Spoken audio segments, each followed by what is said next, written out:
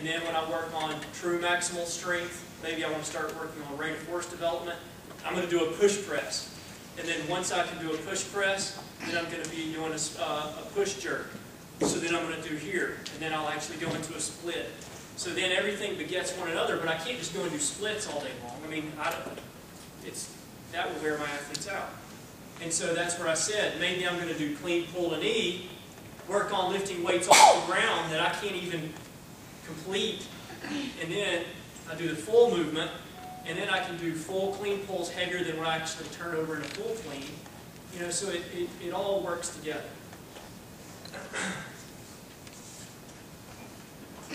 Now this is that tempo, the chicken soup.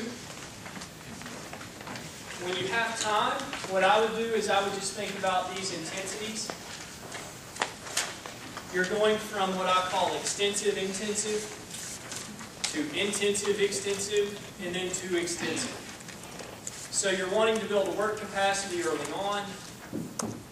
Some coaches would maybe call it intestinal fortitude, whatever you want to call it. But it's still submaximal, it's still aerobically based. So 70 to 80% of their current PR. So I don't think that Usain Bolt's going to be doing his general prep training. He's not going to be doing his tempo efforts based off his all-time best PR. He's not run that since when? So I'm probably not going to, I'm going to take it off as 2012, or maybe what he's capable of as a coach now. You know, so again, you take these times and you base their work efforts off their current feelings. So that means slowing it down instead of what you think is their best. And maybe sometimes their best is better than what they performed in competition. So maybe you go by that as well. But the idea here is when you start adding in more sport-specific training, more rate of force development work, more speed, that your low days are purely restorative, recovery. We do something called midsection tempo. So that's where we actually, on a grass field of 100 meters, we jog, and I would say it's about 18-second pace. Now I'm working with, you know, my primary sport right now, which is kind of like my bread and butter. My foundation sport is bobsled. So you know, it kind of fits my background, track and strength. So my job is to go in there and make sure that we continue to dominate the top. So my guys are not exactly 100-meter sprinters. They're about 10.5, 10.7 ability. They're pretty fast. So if they can run a 10.5 in 100, they're running 17 seconds on the grass on their easy days. But what we do is they'll actually do a midsection movement, so maybe a seated plate twist or maybe a sit-up, med ball throw. Then they get up and jog for 17 to 18 seconds to the other side of the field. They'll do alternate V-ups. Maybe they'll do back extensions. We'll do anywhere between 1,200 meters to 1,600 meters a session. The run is actually a recovery from the midsection movements they do. That's how slow it is. So don't think that they're actually out there like, you know, we're not training for a 5K. It's actually just perfusion of blood through the system. That's all I'm wanting. So it's nothing else.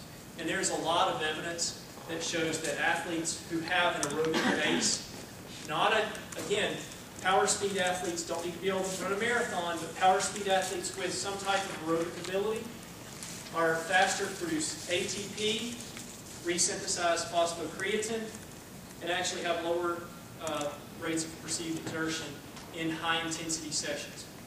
That's very important to know. Plus, how many of our athletes run rounds? At the international competition level, it's not like you go to one meet, you run one heat, or you have one competition, and then you go home.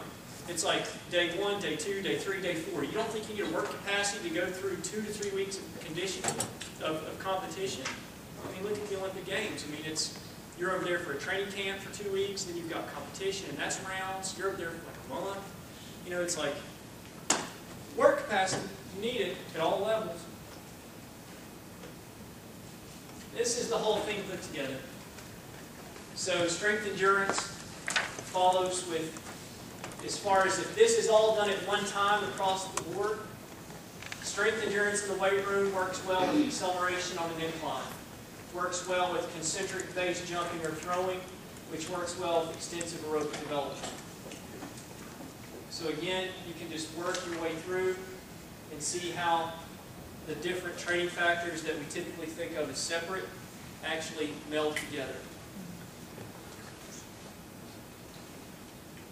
Now, this is just evidence from 3 of my athletes. Like I said, at the training center, I'm blessed that they have believed in my athlete monitoring program and given me some technology that allows me to track my athletes down to the millisecond, down to a specific angle, down to the exact moment of action. Like, I know everything about my athletes more so than they know. And it's very important because it allows me to build a very good training program for them. The one thing I do with that data, where I think a lot of sports scientists get it wrong, is that most sports scientists in the past have ruined their name by keeping the data and trying to publish it. I give the data back to the athletes immediately. There is no lag time. My data, as soon as I get it, as soon as we test, the data is there for the athletes immediately. And then we go over it immediately. It's in their hands immediately. Sport coaches get it immediately. My goal, help me sell it, is to get the entire USOC doing this. Because I can guarantee you instant results. We don't need to be hoarding this. I mean, this is some good stuff. And so, what we did is, like I said, every 4 weeks we test every resident athlete at the training center. We test their jumping ability, which gives us power output, flight time. We test overall strength, rate of force, impulse, ground contact time in sprinting, flight time in sprinting, aerobic abilities, psychological abilities. I have an entire profile on my athletes every 4 weeks. I know exactly when they're going to perform well, and I would argue that's why we set history in bobsled world championships back in February. This is on one of my bobsled athletes. Actually, all the data that you're going to see here is from one athlete.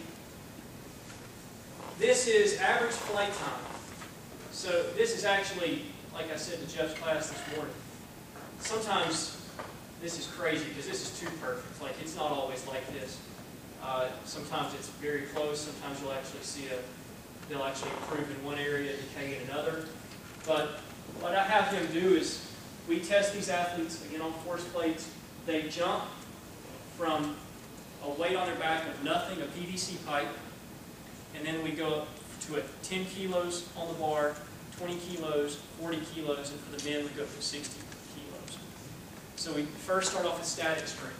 We put them here, make sure their femur is parallel, 3, 2, 1, jump. Without a counter move, they have to be here, jump into ground. We get flight time, instantaneous data on everything. If they load, if they drop, everything. So this is tracking her data from May till June, or May to January, right before we have World. So again, she improved in every marker. Counter movement jump, that's where she got to select the data, or select the jump height, same amount of weight on the bar. But we say, when you're ready, you jump. And she gets to jump, she just